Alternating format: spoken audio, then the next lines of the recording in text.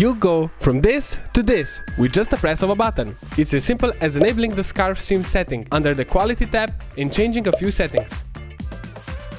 Scarf seams reduce the visibility of seams on 3D prints using a long slope for the start and end of the extruded loop. You'll get the best results on upward sloped rounded edges with higher layer heights. Overhangs still have to be further optimized. That's why I printed this lens hood in 2 orientations and got a better result from the upward sloped print.